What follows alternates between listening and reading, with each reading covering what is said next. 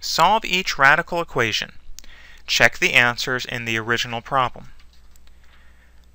Alright, so a general method that we'll follow for solving radical equations is we want to first isolate the radical, and then second, we will use the squaring property. We will square both sides.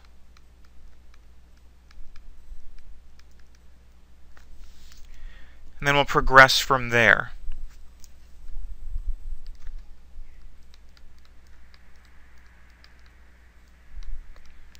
And it's always a good idea, and we really do need to check our solutions when we're solving radical equations, because that squaring process can introduce extraneous solutions of the equation.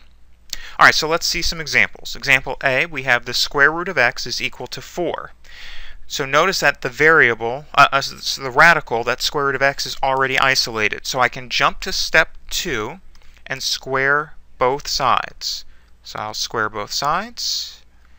The square root of x squared is x, and 6 squared is 16. Sorry, 4 squared is 16. Let's run a quick check. Is the square root of 16 equal to 4? Yes. So we can be confident in our solution. Exercise B. We have the square root of y plus 3 is equal to 11. Is the radical isolated? It's not. So let's isolate the radical first. I'll subtract 3 from both sides. That'll isolate the radical, yielding the square root of y is equal to 8. And now I will square both sides, yielding y equals 64.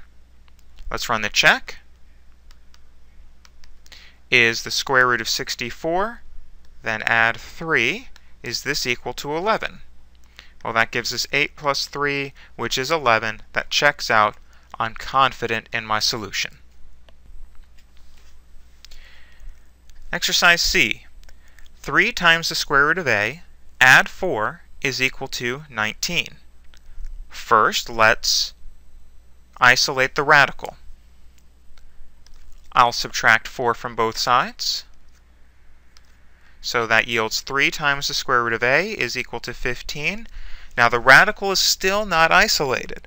So I will now divide through by 3 on both sides, yielding the square root of a is equal to 5. The radical is isolated, so now I will square both sides, yielding a is equal to 25. Let's check that.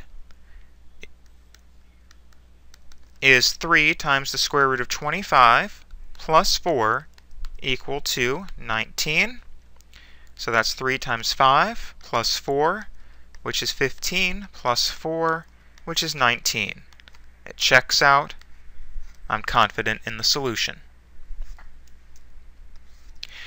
Exercise D. The square root of 4n plus 6 is equal to 2. The radical is isolated. Even though there's multiple terms under the radical, it is isolated. So I can immediately square both sides of this equation,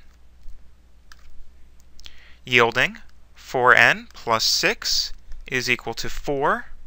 And now I notice that this is just a linear equation. I subtract 6, yielding 4n equals negative 2.